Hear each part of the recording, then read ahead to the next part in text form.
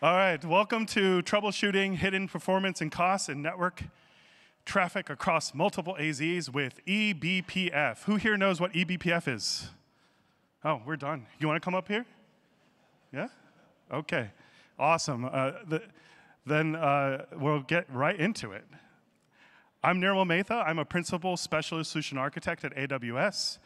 And I work on containers and serverless services and focus on observability. And a few months ago, Shahar and myself, we were talking about some of the customer problems, some of your own problems around visibility in network.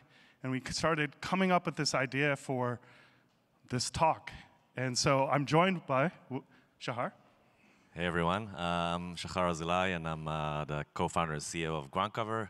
GroundCover is a full-stack observability platform built for cloud-native environments, which uses eBPF, which we're going to talk about in this talk. Yeah, it looks like there's a lot of eBPF fans here. Yeah. Who likes eBPF? There we go. Louder, louder, yeah. So why are we here? Why does eBPF matter? Why does visibility, observability matter? The Amazon CTO, Werner Vogels, he said a few years ago, everything fails all the time. Who's seen this slide before? Who's seen this quote? It's true, right? This is our North Star. Like, this is our architectural principle at AWS. This is what drives what we do at AWS and also what we tell our customers to do. You have to be aware that everything fails all the time. And so that leads to an architecture that centers around resilience. You have to design your systems to be able to deal with those failures. But resilience comes with trade-offs. Sometimes it could be expensive, or you don't know the cost of it. So what is resilience? Resilience refers to the ability of workloads to respond to and quickly recover from those failures. And we think of a mental model to help us think about resilience. On one side, we have high availability, and that's the resistance of your system to those failures through the design of your system. And then disaster recover. So how fast can you recover when there was some kind of failure, something out of some high impact failure? So together, this creates a spectrum that we think of as continuous resilience. And one of the main components of continuous resilience architectures at AWS is availability zones. Who here knows what an availability zone is? Okay. So this is just a quick recap. This is a perfect audience. They know eBPF. They know AZs. They can come up here and do this talk. So AZs availability zones are one of our core components for designing for resilience. And these are fully isolated, one or more data centers in a specific region that are connected through highly available, fault-tolerant, and scalable connectivity. And they're kind of like independent units. And this is the cornerstone of building our systems with resiliency in mind, right? All of you, I hope, are using more than one AZ in your architectures and your systems. Good. Now, keeping AZs in mind, we now are at KubeCon, right? So we have to talk about Kubernetes. I mean, I guess we could talk about something else, but we talk about Kubernetes. The Kubernetes networking is a different paradigm, right? So just a quick recap.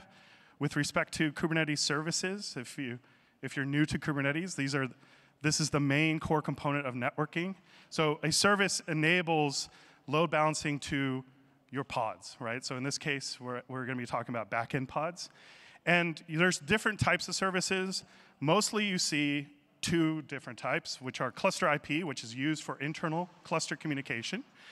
And there's node port as well, but that's not as used as much these days. And then you have a load balancer service, and that's usually to expose your services externally. So for our conversation today, and I think about this as a conversation, even though I will ask you to do questions and answers afterwards and find us afterwards, because I do not want to stop you from the party going on upstairs. Let's think about a typical service that you might be running in your Kubernetes cluster.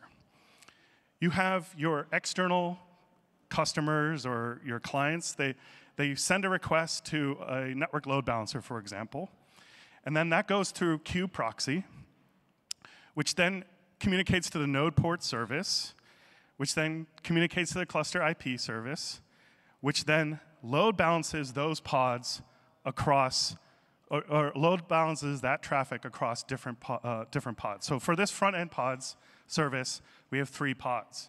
Now, what you might not be aware, and it depends on the architecture, maybe not, there we go, is these different front-end pods are in different AZs.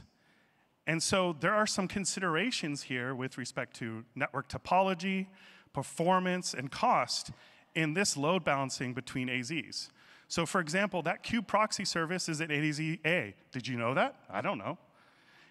And it's load balancing across these 2 AZs. So already, with a very simple service, we have cross-AZ network traffic, or opportunities where traffic are going from one node to another within your cluster, crossing those AZ boundaries.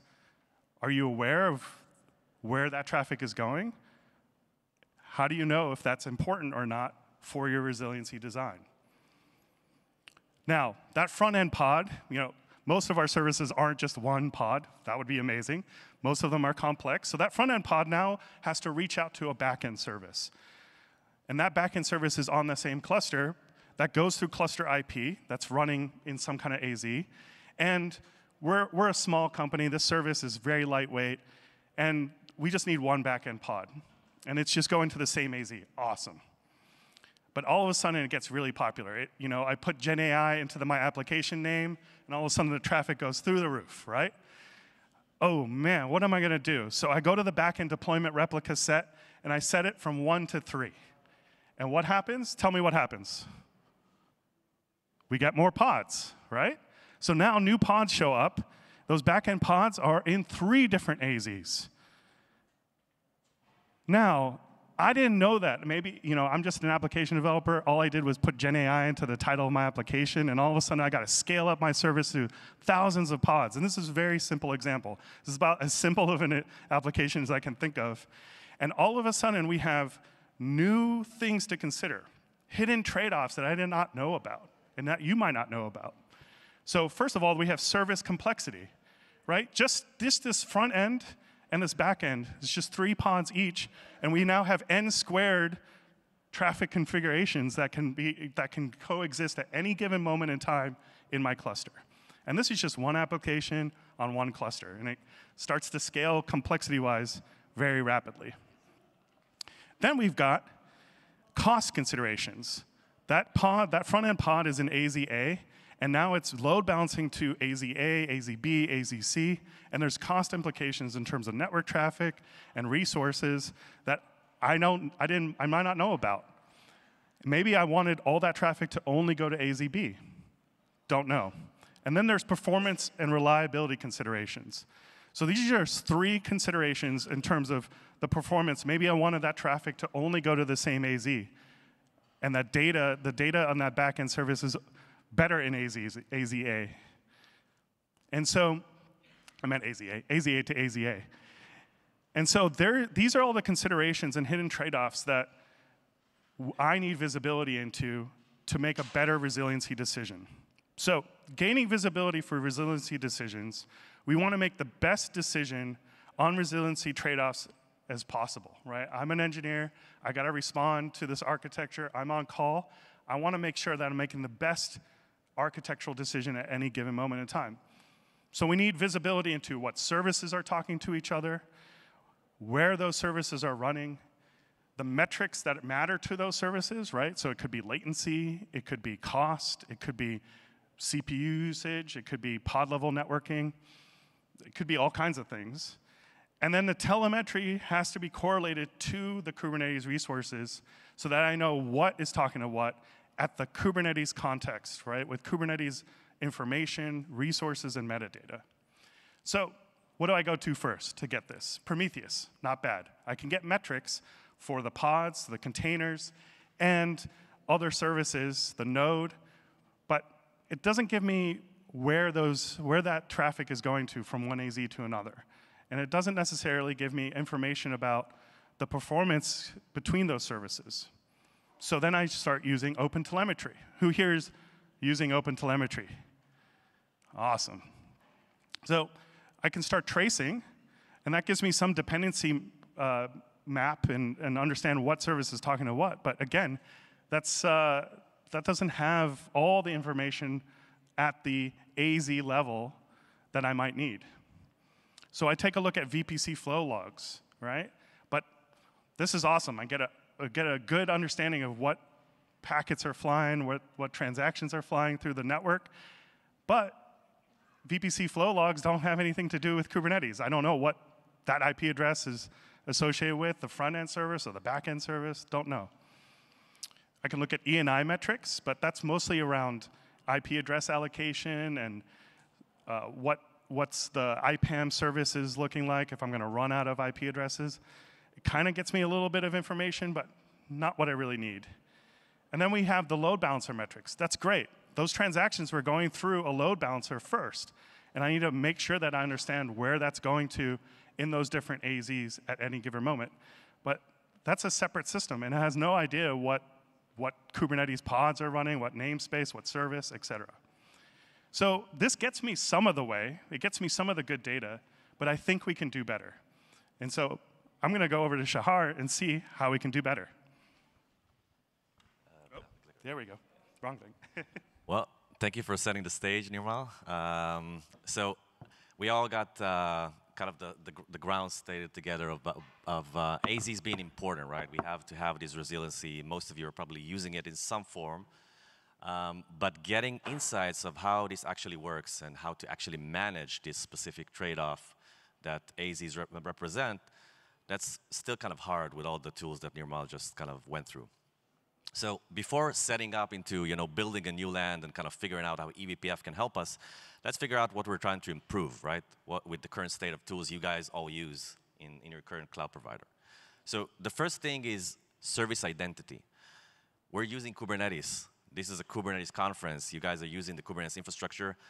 We have to relate what we're seeing in things like VPC flow logs and all the tools we have to the actual Kubernetes entity, right? And it gets even worse. If you're looking at VPC flow logs, you see IPs and ports, that's great, but that's only relevant for now. What happens a few hours later where pods get replaced? That IP is no longer relevant. You can't even use it to figure out how to troubleshoot your Kubernetes environment, even if you had the ability to do so.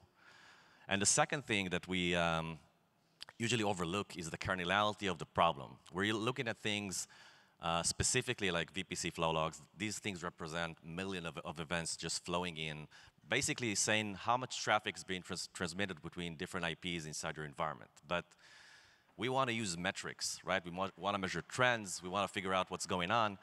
Even if we could attach some entities from Kubernetes into these VPC flow logs and say, this IP is actually this pod and this deployment. Even if we could have done that, how are we going to aggregate all this stuff into usable stuff that we can actually take decisions by, right? Knowing that a specific pod at a specific time did something and transmitted something, it might not be the best thing to make a decision of whether I need cross-AZ communication or not for my system. And the third part is lack of actionability. Even if we know something about what's going on, there's so much information and so many pods running in your Kubernetes cluster that making decisions by it, we're going to have to get some more information, like what API is actually carrying this cross-availability zone communication? Did I intend to do that, or it's just a random API that I know that isn't something that I planned for my resiliency? So before we dive into what we want to achieve, let's just name it. We want a Kubernetes-aware network sensor, right? That's what we want to achieve. We want something to be aware of the infrastructure that's going to help us make decisions about whether this cross-AZ communication is something that we intended to do. Like you do in everything, even in setting your request limits in your pods, right? You intended to do so. So between AZA and AZC in these drawings, there's a lot of different network streams. The first thing we want to do is make sure that we tightly link that to the Kubernetes infrastructure. We want to name the pods on both ends on each of the streams. That's kind of intuitive, right? The second thing we want to do is aggregate it into some level that makes sense, the kernelity you can work with. And the first thing that comes to mind is the kernelity of the Kubernetes deployment, right? Do I actually want to measure the communication between each and every pod and each and every pod at the other end? Or I want to say something that describes the phenomena of two different deployments communicated across availability zones. And the final thing that we're going to try to achieve with eBPF in this talk is pinning down something that's going to help you reach the root cause of this cross-availability zone traffic and again, figure out if it's important to you. And for example, knowing that API search, which is an HTTP API, is carrying this traffic might help you make a decision of whether to address the issue or whether you intend that your platform will be built like that. So a good idea come to mind, right? eBPF is a strong buzz these days, and it can probably help us out. And to those of you that don't know what eBPF is a revolutionary technology that allows us to run programs in the context of the Linux kernel itself. And in Kubernetes, it means in the context of the actual Kubernetes node, the actual Kubernetes worker node itself, without doing any scary stuff or changing kernel code or anything like that. But these eBPF programs have more power than that. They can observe what our containers are doing without intervening with the application code itself. Basically means that we can see what containers are sending and receiving across the entire cluster just by sending a simple eBPF program into the kernel of each of these nodes. Now, it sounds like it should be pretty easy, right? eBPF was built to observe network traffic. It's an event-driven system built to observe situations like network, receive, and send. And it also runs directly on the Kubernetes deployment. We wanted the Kubernetes-aware sensor. That's what it is. It will run it as a deployment on your Kubernetes cluster, aware of the Kubernetes infrastructure. And the last bit of eBPF program, that sounds like we can punch a few stuff in there, right? Like a logic for our aggregation or whatever we want to achieve. So that sounds like a magical solution to every problem we wanted to solve with VPC flow logs or things that come from our cloud metrics. As we all know, there's a bit of execution behind any great idea, so thanks, Steve, for that. So let's dive a bit into the details of how we can actually pull it off. So the first thing we're going to do is collect network metrics. Now, this is eBPF's moment to shine, because eBPF was built to probe simple operations in the kernel and user space, like socket read and write. We can easily build counters that count the bytes that pass and that are sent and received on each of these socket pairs, and start creating metrics from the infrastructure itself on things like IP and port from the client side, IP and port from the server side, and count these metrics over time, building these throughput metrics eventually that we can use. Now, this is already a good start compared to things that we have in event-driven systems like VPC flow logs, but eventually we do end up with this kind of four-tuple, right, of IP and port on both ends, and drop right into the first two problems that are clear. The first thing is that the client port is usually random.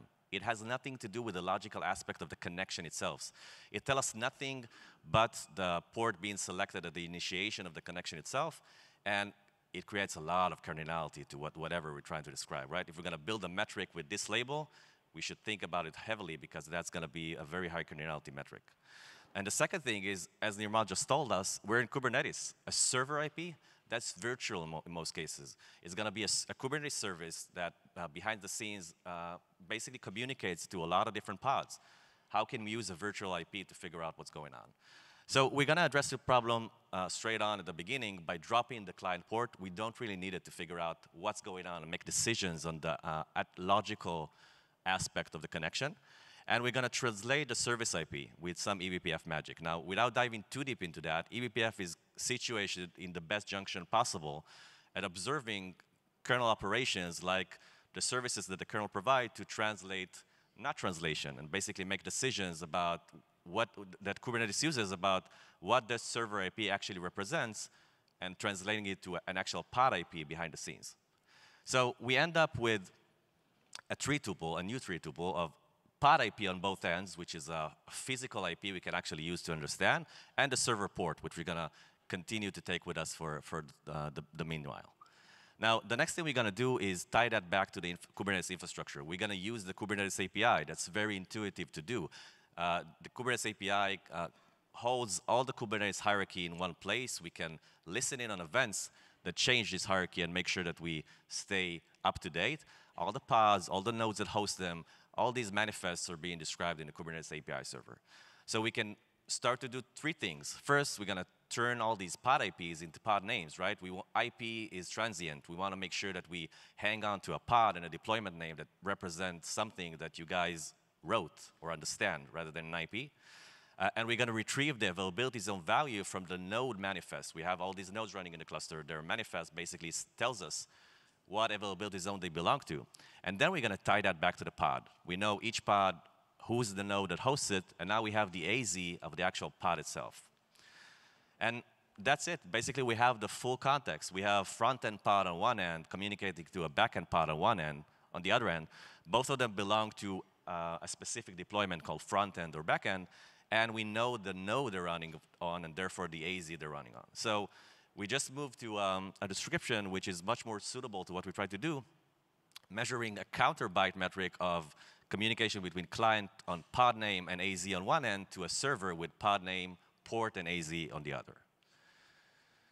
Now, that's a good time to stop for a second and figure out what do we want to measure, right? Because eventually, just creating all these metrics without the ability to make decisions with them, it's something that we all know from observability and a lot of different aspects. Too much data isn't necessarily a good choice. We did have to go all the way to the pod granularity to get the AZ, right? Without knowing the pod and figuring out which node hosts it, we would never get to the AZ level, which is our intention at the beginning. But do we really want to say a specific front-end pod is communicating with this and this volume to a specific back-end pod? Because that can be tremendously wasteful. Imagine the situation of 100 pods on each end, as Nirmal just described. That's 100 times 100 possible connections. Does it really give us anything to measure any intricate connection between all these different pods? In most cases, what we really wanted to say was front-end is communicating to back-end at this or this velocity, and some of this traffic is crossing AZs. So we can make decisions by that. And so we aggregate all the metrics that we're going to show from now on into this kind of new description, new labels of a Kubernetes workload name, like a deployment or anything that represents this group of pods on the client side, which is with its relevant AZ, and a workload and server port and AZ on the server side. So now it's much more descriptive and much more aggregated to things that we understand as a logical aspect of Kubernetes. Now, these are a lot of talks and a lot of theory. We wanted to show you how it might look like in an actual system that is very Kubernetes aware and measures these metrics. So we're going to dive deep into an example of ground cover, showing all the different deployments right now in the Kubernetes cluster on a specific namespace. And we're going to focus on checkout service, which is a specific deployment. We see that it has one pod and it's running healthy. And we see that it communicates to a few different other workloads in the same Kubernetes cluster. These 6 different workloads represent 6 different deployments that this workload communicates with. Now, if we look at the network metrics that we just described, we see 2 things. One is that about 500 bytes per second are being sent from checkout service to the other deployments, and about half of this is crossing availability zones. Now, it could have stopped here, but now we also know the 4 out of the 6 that actually partner on the other end of this cross-availability zone network traffic. Now, this is super powerful, right? Because we're not just looking at 6 random connections, which we might have known from just knowing how the system is built. We know the exact 4 that cross availability zones. So it might be a wrap-up, right? We know what is crossing AZs, and now you can make a decision of whether you intended to do so or not. But is there a way to make it a bit more actionable, even more? We know that eBPF is a very strong tool, right? It can observe socket read and write and kind of measure bytes being transferred at the lowest level like we just described. But it can also capture L7 traces, like application level traces, right? It can measure API throughputs and see it through the application and user space itself with no code changes as well to the containers you're running. A lot of different solutions out there from open source to things like ground cover utilize this exact capability. So that's a great and interesting idea. And also, traces can be linked back to the infrastructure in the exact same way. We can know the pods on both ends. We can know the relevant nodes. We can know their AZs in the exact same way we did so far. So why don't use that? Because traces have so much more information, like, is the traffic encrypted? What's the protocol being transmitted at the application level between these 2 different pods across the AZ? And so we do a couple of things that we want to show you that are interesting to kind of crank it up a notch. One is that we enrich those metrics into something that is usable even more. We're going to replace the port label, which is interesting on its own, with a heuristic enrichment of basically saying we know that this traffic represents HTTPS, for example. So these metrics suddenly became even more interesting. But we're not going to stop there, because what if we could attach a cross-AZ label to any singular trace that is being transmitted inside the cluster, right? Looking at metrics, looking at trends, making decisions by a volume of bytes being transmitted between two specific workloads and a specific API over time, that's great. But why don't see an example, right? Why don't see a specific span being sent between two pods and label that span as crossing the availability zone?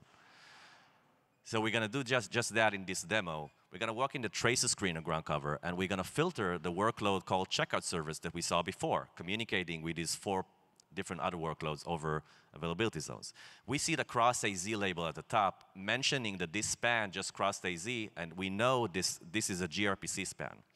And we're not going to stop there. We're going to filter all the cross availability zone spans, and we get a list and volume over time of actual spans and examples with their payloads being sent and crossing availability zones.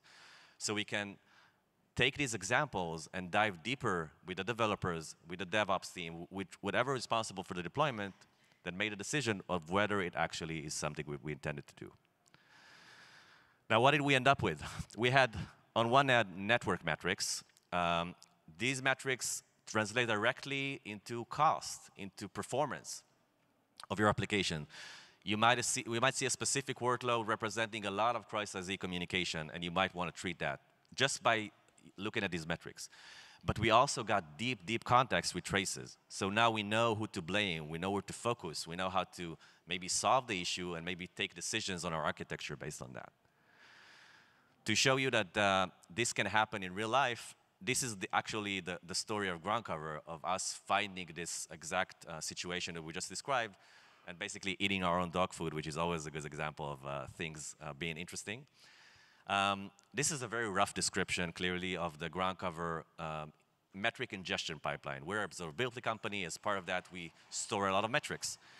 So our production was built on top of an ingestion pipeline with a front end based on Kong, and a metric ingestion pipeline built on Victoria metrics, which eventually represented the entire pipeline we wanted to make sure it's resilient, right?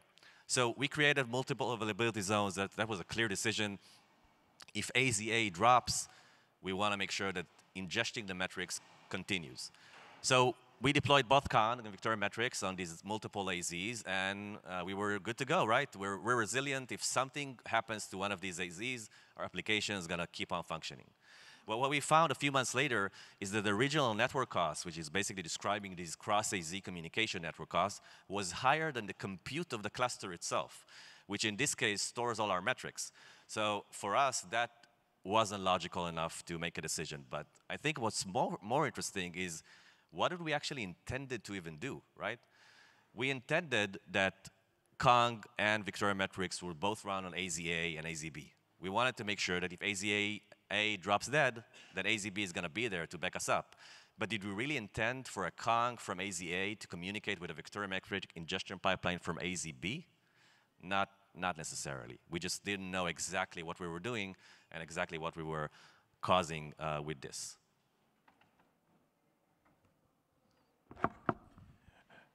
So I really appreciate that story, because I think this is where I see a lot of customers that they think they know how they design their architecture, and they think they know, oh yeah, I've deployed this, I've put some rules, or I have this traffic going here, and I've set up the load balancing, I'm resilient, I'm okay, I know when an AZ fails, I know where traffic's gonna go. But when you really dig in, you find out that, oh, I didn't know this service was talking to this. I didn't know this was configured from AZA to AZC, or AZA to AZA even, right? So they thought they were building something with resiliency in mind, but really they were just sending the traffic to the same zone, and if that zone went down, then there was no resiliency. So think about your own architecture, and it's awesome, and what your assumptions are about that, but you need to have something there to validate whether those assumptions about your architecture cross-AZ are actually true. So the takeaways for this are, resiliency decisions are based on balancing these competing values, right? So you have different needs like availability, performance, and cost that all driving and balancing the decision that you need to make. So sometimes a high cost and multi-AZ and having network traffic going across AZs is exactly what you want. And that's the intended design. But maybe you want to make sure that this service is always talking to a service that's in the same AZ. And having that resiliency architectural trade-off decision data is important. Utilize eBPF to get that data. It gives you that granular level metrics and information and traces and telemetry, and then you can connect it to the Kubernetes metadata to understand what services are talking to what services, enriched with the AZs that those services are sitting on. And then you can take action. So once you know what the actual state of your services are, you can change the architecture by implementing topology-aware routing, or something like a service or ambient mesh that has smart request routing. And think about where those nodes are being spun up, the compute that you're using is being spun up to support those resources. So you can utilize something like Carpenter to make sure that you're spinning up the nodes in the right AZ to support those workloads as you're scaling up. So the next time you have your awesome GenAI application, you know that it's resilient, it's cost-effective, and it's running really, really well. So get your phones out. We have some resources that you can explore more while you're grabbing your drink upstairs, for sure. So we have some resources, best practices guides. We have a blog post that covers all the different types of eBPF technologies at the end of last year, what it is, how it works, different open source projects around that. We have some details on how ground cover works under the hood that utilizes eBPF. And we have some best practices around resiliency and observability that me and my colleagues wrote from experience with talking with thousands of customers, our best practices guidance on making sure that you're resilient across different infrastructure layers. And last but not least, please take a survey. I hope you realize I gave you 3 minutes back. Please fill out the survey. I'm going to put this up real quick, and then I'm going to go back to the previous slide with all the links, all right? Cool. Thank you so much. Thank you, guys.